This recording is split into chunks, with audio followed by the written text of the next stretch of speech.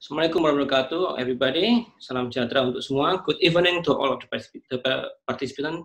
Tonight we meet in the event and seminar of management neurotrauma. My name is Dr. Teddy Apriawan. I'm a neurosurgeon specialist from Erlangga University, and I am very interested in field of neurotrauma, infection, and neurointensive care. And I will be your first moderator. The second moderator is Dr. Tito. And good evening, Dr. Tito. Dr. Tito, I will be the host, and you are the second moderator. Dr. Tito will help me in this event. Yeah, thank you, Dr. Teddy. Okay, so you can see that now the number of participants is 1,016, still rising, quite massive, I think. And if the participant want to say hello, you can use and write in text message. Before we start, I think I will give some introduction about the speaker and the panelists that we have appointed in this event. I will share screen. Okay.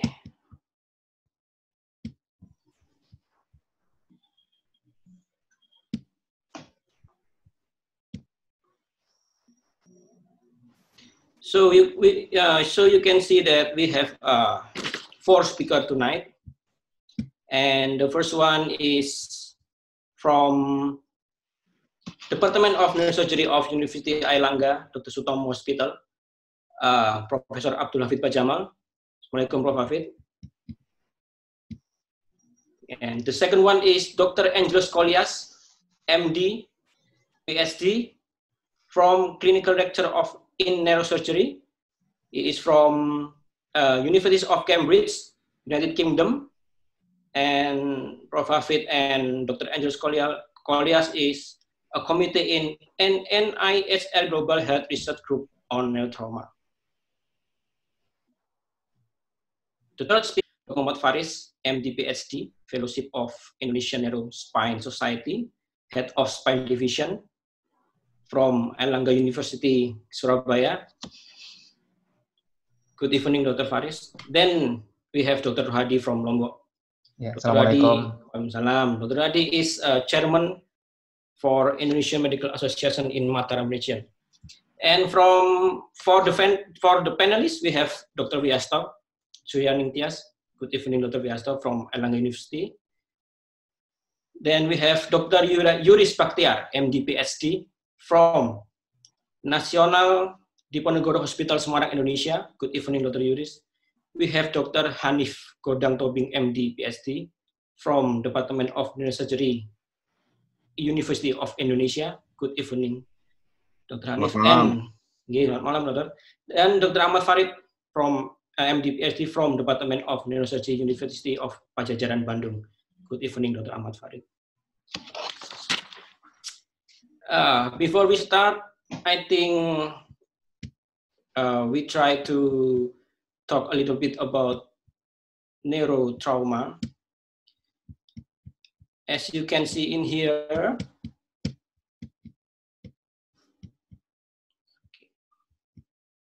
that we have a very interesting topic. Dr. Tito has reminded you about that, and all of it will be given by the professional lecturer, especially from Cambridge, Dr. Angelos Kolias. Okay.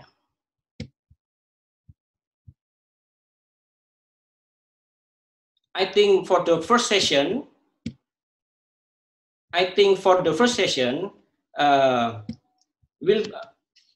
will be a 2 speakers from Erlangga University Surabaya, Indonesia, and from Cambridge University of United Kingdom. And if there is a question from the participant to the speaker in this first session, will be given when 2 speakers have finished their presentation at the end of this session. Participant can type your question in this chat message, and we will choose 2 until 3 interesting questions because our limited time, and I will ask question to the speaker. After that, 2 from our panelists will help to answer this question. For the first presentation, Professor Abdul Hafid Bajamal with title of Prehospital Management and Referral Protocol of Traumatic Brain Injury in Developing Country. Professor Hafid. I think time and place is yours.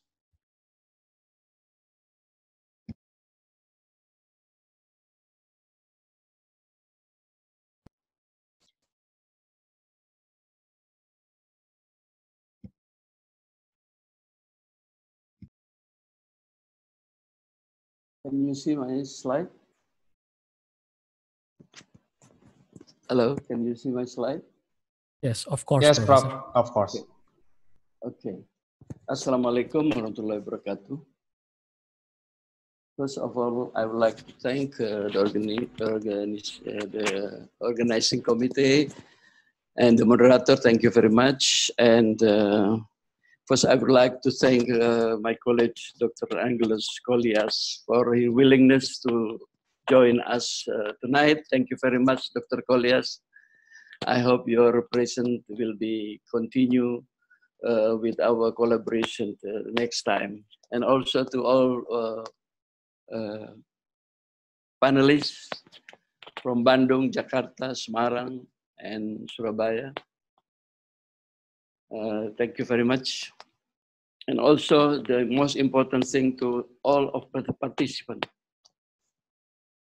Thank you for your enthusiastic join us.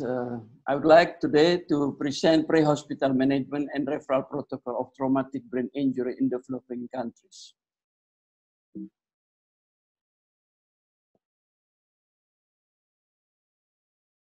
So you see, the motorcycle is the killer of the young generation. They are not ready to drive. And also, they don't understand the risk. The most risk people now in Indonesia is the younger. And one of the killer is the motorcycle. You see, this is one day in Indonesian holiday. You can see a lot of motorcycle. That's because the local transportation or mass transportation is limited. Now, let's see what is the acute trauma brain injury. Acute traumatic brain injury is a form of acquired head injury occur when a sudden trauma causes damage to the brain. If not damage to the brain, there is no sign of the brain injury or damage. That's not a brain damage. That's not brain damage. Usually, the primary brain lesion happen with injury, directly during injury. A secondary brain injury related to the inflammation and biochemical changes will begin minutes of the primary injury and may last several hours, days in contributing to the final outcome. Now, I will to discuss material, the magnitude. I will first explain about what is the problem, why we need to talk about the pre-hospital care. And then how is the transfer and when we have to select the hospital and the conclusion. In the magnitude of the problem, we will talk about epidemiology, mechanism, and outcome. Now, TBI people differences in outcome between high-income country and low-middle-income countries. The worldwide is about 14,000 trauma deaths per day. 90% of death due to TBI occur in low and middle-income country. And the experience of low-middle-income country is 3 times more cases than high-income country. So TBI is still the leading cause of death and disability in developing countries. Disorder to physical, cognitive, and behavioral. Now let's see the journal from day one from India about the global incidence of traumatic brain injury. You can see that the most cases in Southeast Asia, Western Pacific, and Africa. How about the epidemiology in low-income country? The most is road traffic injury with two-wheelers involved in 79%. The moderate and severe is more than 50%. The major urban areas also have a loosely networked trauma system, untrained emergency medical service personnel, and unequipped ambulance. And the patient transported to the definitive hospital in ambulance only in 65%. But none of them receive any care in the form of vital monitoring, intravenous fluid administration, and airway protection at the site of trauma and during transportation. That's according to the new journal in 2018 from MENA, from Jaipur, India. Now, the trauma mechanism now in high-income country is shifted to indoor trauma and falls. The mild is more until 70–90% of trauma TBI. It is different with the low-income country. 35% were elderly patients more than 65 years with mortality 41%. The clinical manifestation may take longer due to the brain atrophy, and often the patient take anticoagulants and platelets. And TBI, this drug may aggravate the initial lesion and resulting in large space occupying intracranial bleeding. Let's see the mechanism and pathology. Direct impact depends on several factors: bone elasticity, surface, power, and speed. Let's see, this is impact with small surface, with a very pinpoint surface. Now, the injury depends on the power and the speed. More power, more deeper injury.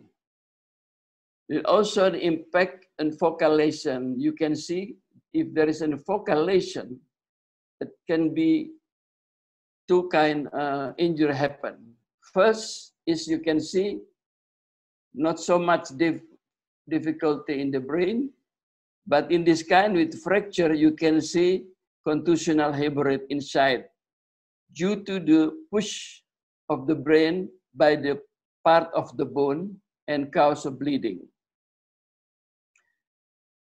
Impact on a moving head is more dangerous because there is acceleration and deceleration injury. And injury are more likely to occur at the base because the base of skull is more protrusion here. And this causes problem contusional in the frontal and temporal area. You can see there is a CT scan with intracerebral bleeding. Indirect impact, because usually in a motorcycle accident, there is a complex force and complex, and there is also a rotational impact injury and shifting of the brain layer and more cause of the diffuse axonal injury.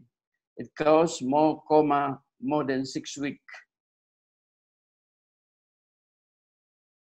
But multiple lesions can happen in one patient in motorcycle incident because it's several impacts. The patient got several impacts. You can see there is an extradural hematoma here. There is also intracerebral contusional hemorrhage in the frontal, contusional and temporal. That's in one patient. And now we have what is important. There is usually the open head injury have better prognosis than closed head injury. You can see this is a terrible condition. You can see the open injury. But if you compare with closed head injury like this, more survival in open injury if you compare with the closed head injury. Now, associated injury in TBI. Major trauma patient will also have extremity, chest, abdominal, pelvic, and cervical spine injury. You can see from this driver, there will be many injuries in his body because of the collision. The associated open wound in the arm and every bruising should be suspicious of injury inside. This is bruising in the abdomen, suspicion of intra-abdominal bleeding. And you can see a bruising here.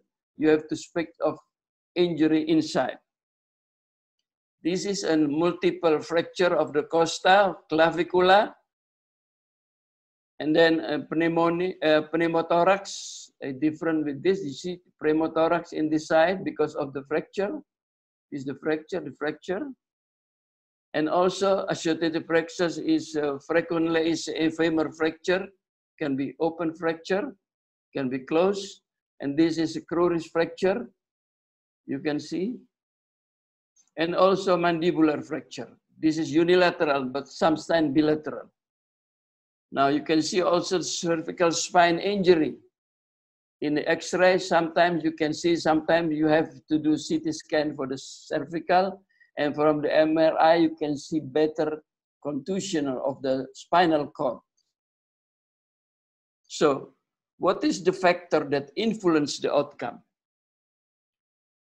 Even in mild head injury, there is still risk for complication. The greater the severity, the greater the risk for complication, and this make a problem to the outcome.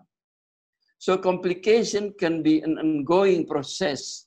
It will be severe from time to time. In acute, sometimes you got the bleeding. In acute phase, you get the bleeding, hydrocephalus infection. And sometimes in chronic phase, the patient got epilepsy, hydrocephalus, and encephalopathy. There is a complication due to delay in transfer of treatment. Although you do the surgery very good, will be still complication. Let's see the case like this, with contusional hemorrhage in the side, with a subdural in the side.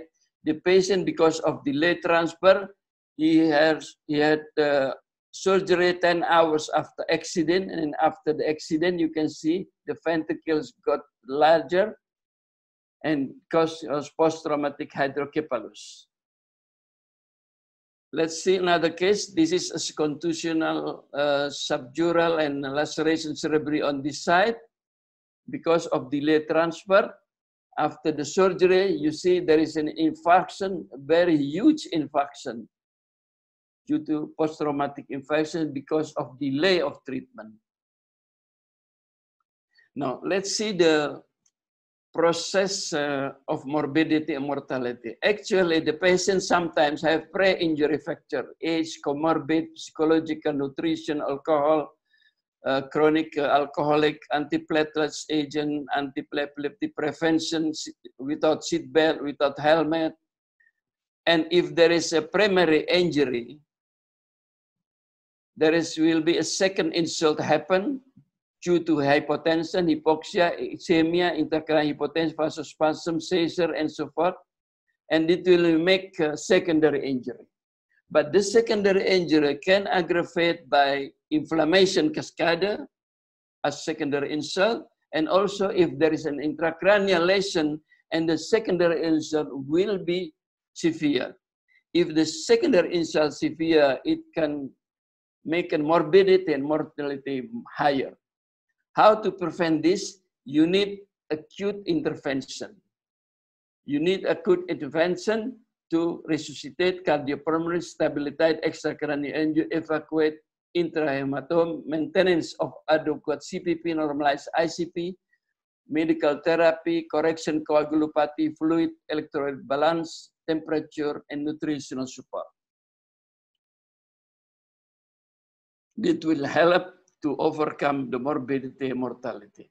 Now, management TBI does not end with the primary care episode. It will potentially continue for months and years in the future with physical, cognitive, and behavioral rehabilitation. You see, this is 8-year observation by Professor Ruth in 2019.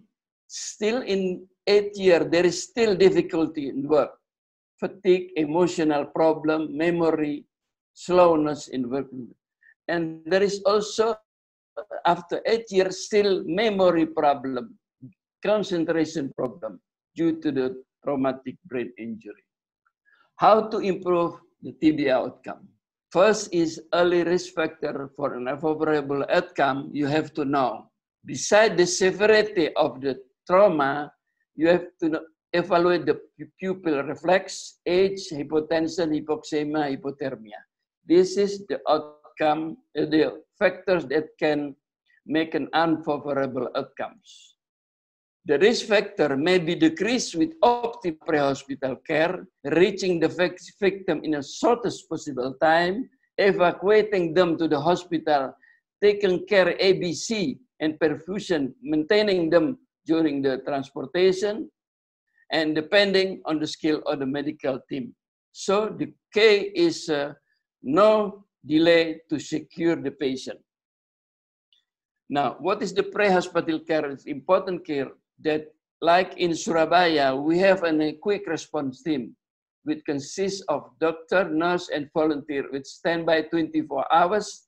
And we have a command center 112 for all type of emergency. If there is a traffic accident, then they will send an ambulance from the near hospital to the on-site and help the patient with the infusion, blood pressure, ABC, and then transport the patient to the nearest hospital.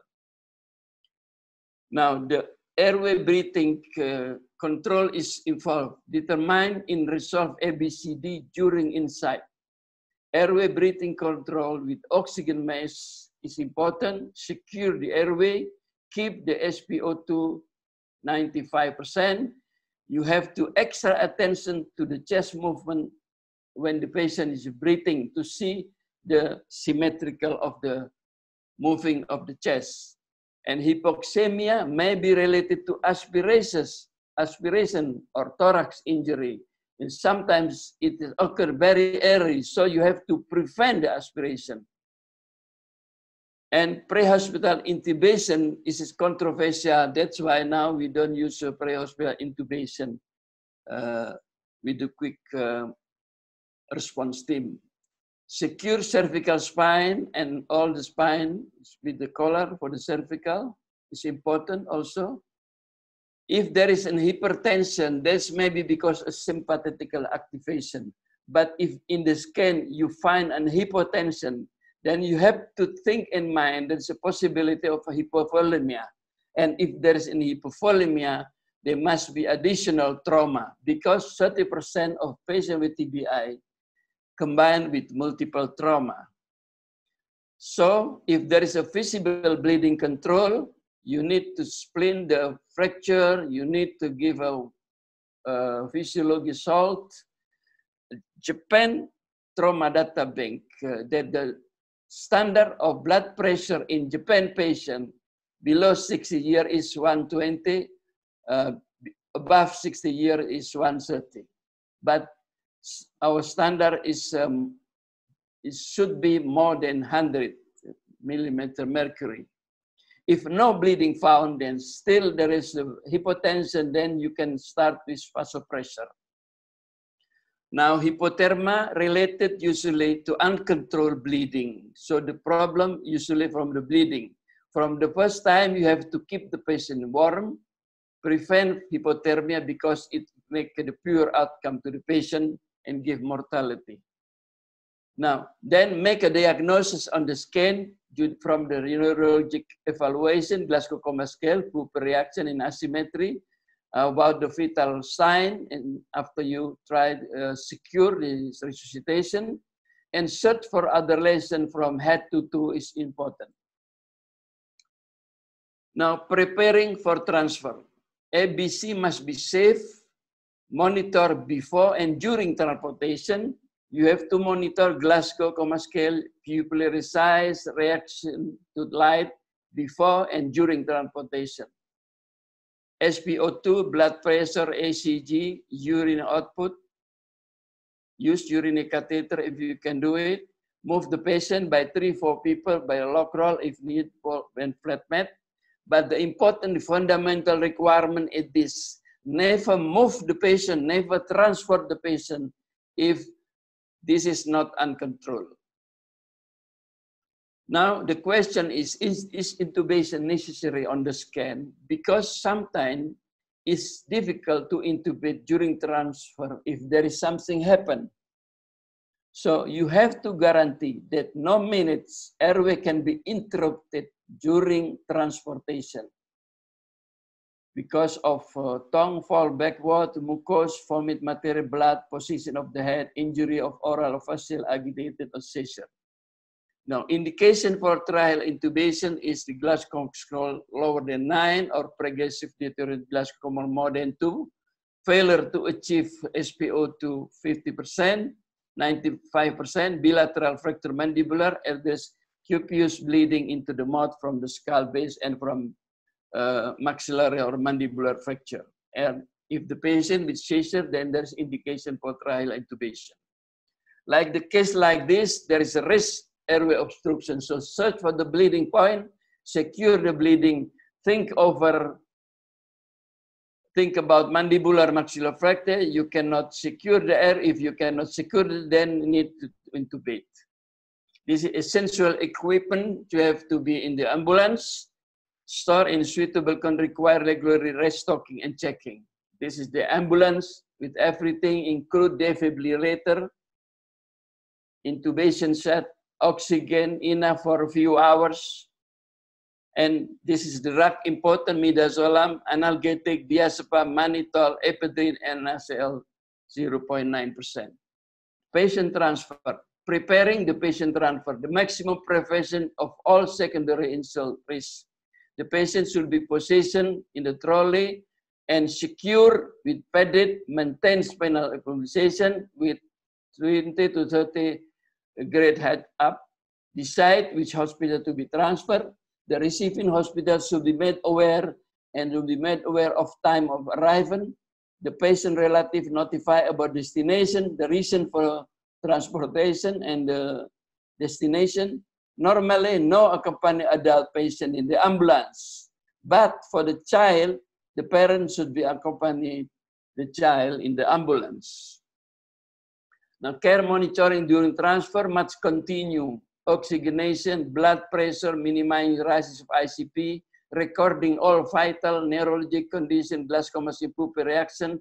The children is important prone to hypoglycemia. Thus, you have to check the glucose in transportation, during transportation. Documentation is very important. As far as possible, it should be a small journey, because if you don't do this, this may make a problem to the patient. The staff should be remain seated with the steel belt in place. Arrival and handover. Staff the primary house should be immediately available because you have already informed them. And this is arrive in a hospital and in triage handover with documentation.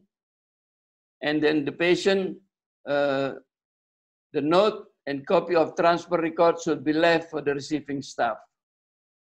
Now, let's selection of the hospital. What if in the hospital nearby there is no neurosurgeon available?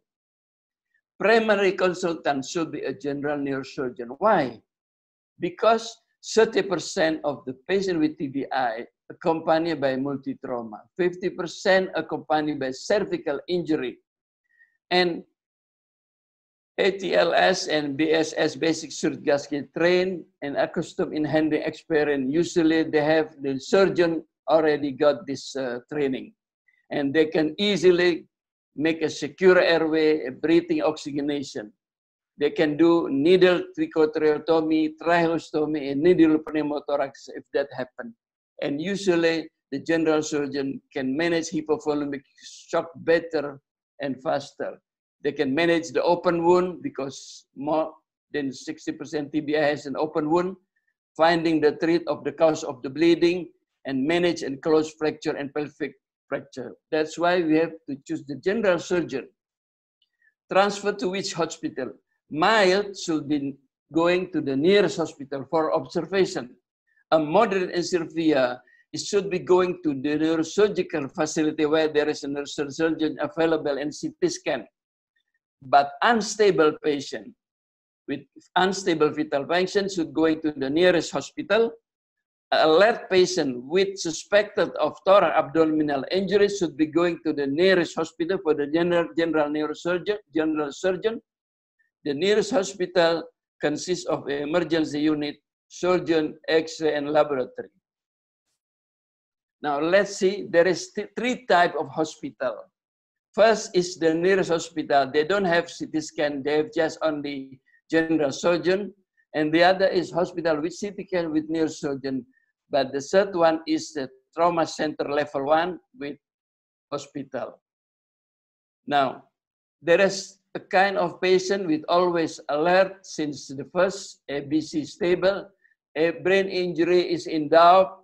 Then you have also another patient with unconscious with ABC unstable, and you have also unconscious patient with ABC stable. There's three kinds of patient condition. Now, when you have the patient like this, then you can better send to the nearest hospital because they can do observation here. If there is something happen, a condition deteriorate, then they can send to the other hospital. If you have a patient with unconscious disease, unstable, as faster as you can send to the general surgeon to make the ABC stable. And after there is already stable, and then he can send to the general, to neurosurgeon.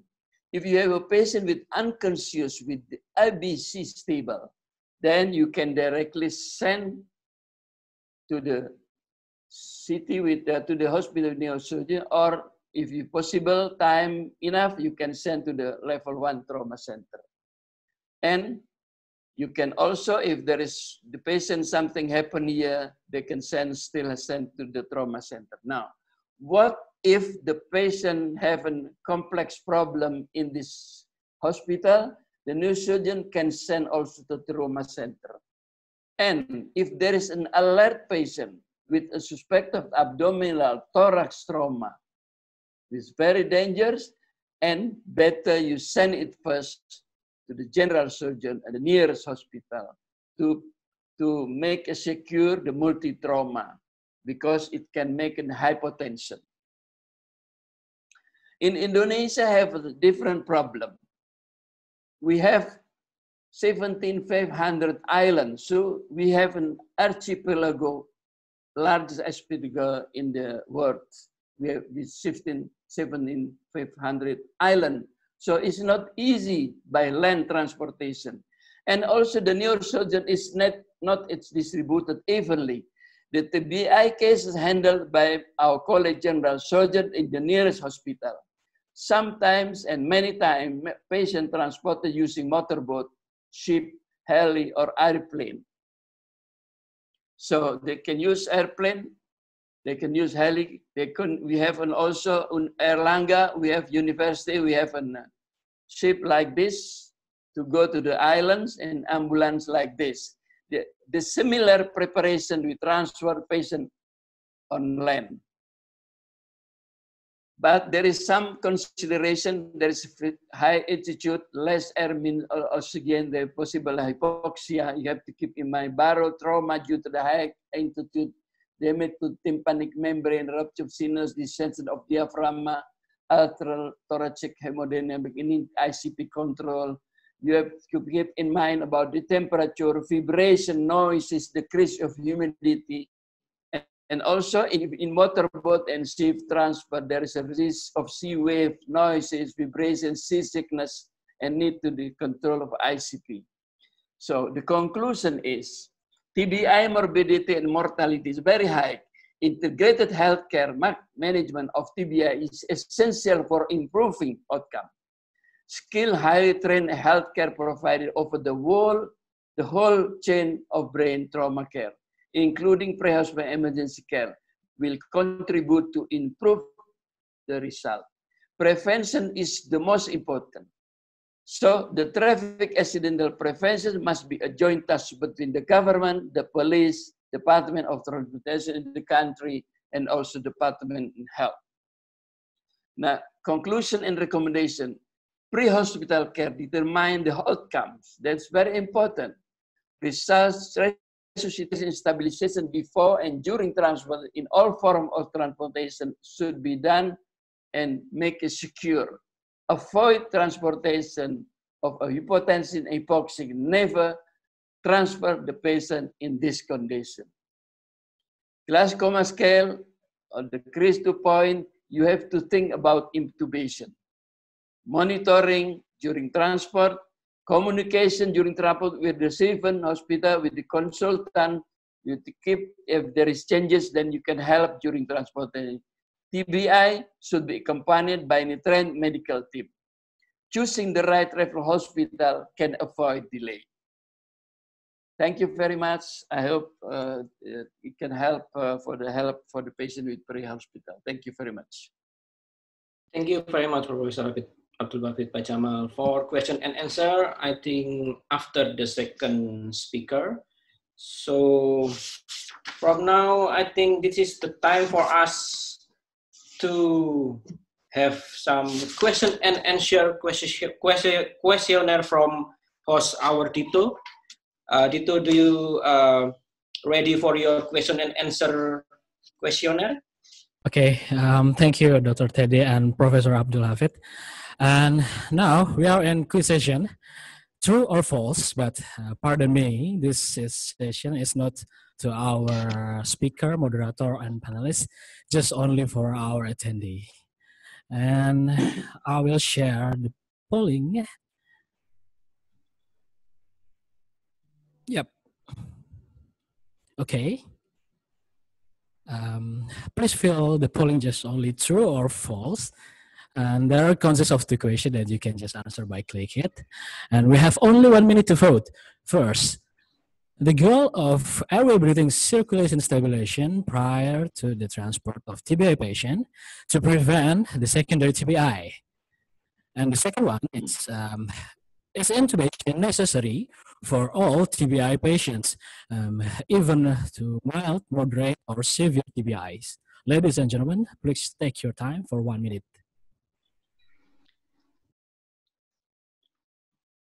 Untuk Profesor Hafid, mungkin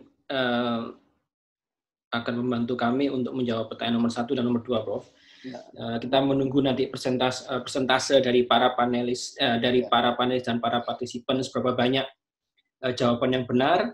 Setelah itu Profesor Hafid akan membantu sedikit untuk menjelaskan.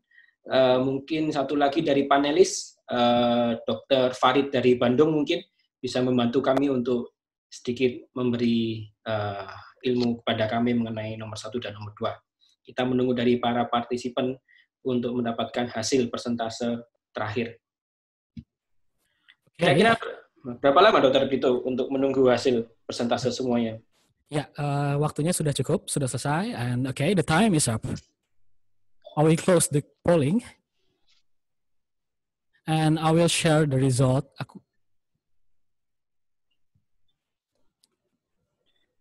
Okay. 4. Yeah. The number 1, the goal of airway breathing circulation stabilization prior to the transport of TB patients to prevent the secondary brain injury. About 90% of voters to vote true. And number 2, intubation is necessary for all TBI patients. It's all about 90% voters vote their false. Just please give any suggestions for all our presenter and panelists. Yes, excellent answer, because this is a good answer, 96% for the question number 1. Yes, that's to prevent secondary injury from the beginning. And intubation, even experienced person cannot easy to do intubation in the field or in the ambulance. So intubation is very strict for the very indication condition. So, Professor, there is a question from the participant for number 2. If we cannot use intubation, what we can do to protect our airway and breathing, Professor, for number 2? No, you have many kind of technique to do prevention and secure airway. Yes, you have many kind to control the airway. It's very easy. And then but if you come with the ambulance, then usually you have equipment to secure the airway. That's important. Baik. Untuk Dr. Farid dari Bandung mungkin dapat membantu kami dalam memberi sedikit masukan kepada kami. Nomor 1 dan nomor 2, Dr. Farid. Apakah hadir, Dr. Farid? Muhammad Farid dari mana? Hadir. Ya. Minta tolong Mas ya. Ini nomor 1 dan nomor 2. Mengenai yang pertama adalah bagaimana goal dari airway breathing dan circulation stabilization pada pasien TBI. Pasien yang kedua adalah intubasi. Apakah diperlukan pada semua kasus cedera kepala? Terima kasih. Ya, jadi saya setuju dengan Prof. Hafid. Rata-rata memang kita semua sudah mendapat dasar-dasar ya tentang A, B, C, D. Jadi semuanya memang menuju kepada kebutuhan otak ya yang sangat tanda kutip sangat haus akan oksigen, dan dia perlu pompa darah yang cukup adekuat ya. Jadi kalau dalam perjalanannya runutannya yang mudah diingat itu ya, A, B, dan C-nya tertangani dengan baik, itu dia akan sangat mencegah hipoksia yang akan disebabkan bila kita tidak aware terhadap penanganan yang sangat diperlukan oleh otak. Jadi sangat baik, 96% sudah sangat paham, dan saya rasa pengetahuan ini harusnya juga di-sharing kepada orang-orang yang akan bekerja di prehospital. Tadi Prof. Hafid bilang melibatkan orang dari Departemen Perhubungan, melibatkan polisi, melibatkan pemerintahan gitu ya, swasta mungkin, karena saat ini ambulans bukan hanya dari pihak pemerintah, swasta gitu ya, partai politik semua punya ambulans, tapi permasalahannya mereka paham tidak gitu untuk menangani on the spot gitu ya. Kemudian untuk intubasi, saya setuju dengan Prof. Hafid, itu yang harus dimiliki oleh first respondent yang datang pertama kali ke tempat kejadian kecelakaan atau permasalahan di tempat gitu ya. Itu nanti kembali lagi terhadap judgement orang yang akan melakukan, dan tidak semuanya harus dilakukan intubasi. Permasalahannya kadang-kadang ambulan itu hanya datang beserta supirnya gitu ya. Ya mungkin ada yang dengan dokter. Kalau dengan dokter, dokternya harus bisa memutuskan ya, physician-nya, scope and run gitu, bawa cepat ke tempat yang terdekat. Jadi tidak dilakukan di tempat, atau stay and play. Dia berani melakukan di sana dengan kualifikasinya. Jadi semuanya memang tergantung dari decision maker yang ikut di tempat kejadian. Tetapi betul seperti yang tertera di sana, tidak semuanya harus dilakukan intubasi. Tetapi kalaupun harus dilakukan, dia harus dilakukan oleh orang yang memiliki kompetensi. Ya, mungkin terima kasih. Baik, terima kasih Dr. Fawid. Mungkin satu lagi ya untuk dari panelis Dr. Yuris Bahtiar dari Semarang. Ini PhD. Beliau lulusan dari Jepang untuk neurosurgery-nya. Mungkin Dr. Yuris dapat membantu. Apakah intubasi untuk nomor 2, Dr. Yuris? Apakah intubasi is necessary for all TBI patient? Enggak lah. Memang intubasi ini saya setuju dengan Dr. Hafid Bajamal tadi. Di kuliahnya mengatakan bahwa indikasi intubasi itu tergantung dari kondisi klinik. Tidak semua traumatic brain injury itu nanti akan dilakukan intubasi karena tergantung apakah ada gangguan airway atau tidak. Karena resiko tindakan intubasi sendiri tidak beresiko juga. Maksudnya dia punya resiko juga untuk jadi komplikasi cedera pada trachea dan laring terutama. Jadi saya pikir Prof. Hafid tadi mengatakan bahwa beberapa indikasi salah satunya adalah glucocomascil atau kan glucocomascil kurang dari 9 ini saya pikir sangat bermanfaat, terutama pada area di daerah yang dimana saya juga temui di daerah Salatiga, bahwa memang pasien-pasien itu menjadi buruk pada saat dikirim dengan kondisi GCS kurang dari 9, tetapi tidak ada secure terhadap airway. Artinya apa? Intubasi itu pada GCS yang kurang dari 9 itu sesuatu hal yang sangat penting. Ya, itu saya sangat setuju dengan apa yang Dr. Ahmad Baik, ya. dan Prof. Alika. Ya, baik. Mungkin satu lagi panelis ya, dari Dr. Hanif dari Universitas Indonesia. Mungkin bisa memberi kita masukan juga, Dr. Hanif dari Universitas Indonesia. Apakah hadir, Dr. Hanif? Ya, ini Silakan, pertanyaannya Dr. Hanif. mengenai apakah perlu intubasi pada TBI ya? Ya, nomor 2, Dr. Hanif. Intubation is necessary for all TBI. Kalau all sih jelas enggak, kalau all ya. Tentunya kan ada kriterianya juga, misalnya berapa jauh tuh mau ditransfer misalnya. Dia TBI yang severe gitu ya, tapi berapa jauh hospitalnya. Kalau misalnya hospitalnya 10 menit atau setengah jam tercapai, saya rasa nggak perlu diintubasi gitu, pasang dubel itu udah memadai gitu. Tapi pada tempat-tempat tadi seperti Prof. Hafid bilang, misalnya dia mesti berpakai helikopter, dibawa jauh gitu ya, dan dia GCS-nya rendah, mungkin perlu dipertimbangkan untuk dilakukan satu intubasi. Itu menurut saya sih. Terima kasih. Ya, baik, terima kasih Dr. Hanif.